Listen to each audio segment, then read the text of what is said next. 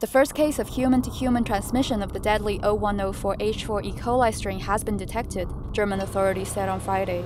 A caterer in Frankfurt who didn't know she was infected by the bacteria prepared food that made 20 of her customers fall ill.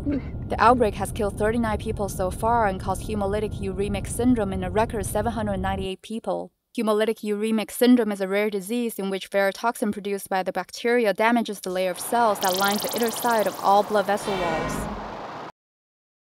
This causes internal bleeding throughout the body and can lead to low platelet count. Verotoxin is particularly damaging to the kidneys and can lead to acute renal failure. As antibiotics may stimulate further verotoxin production, dialysis treatment is used instead.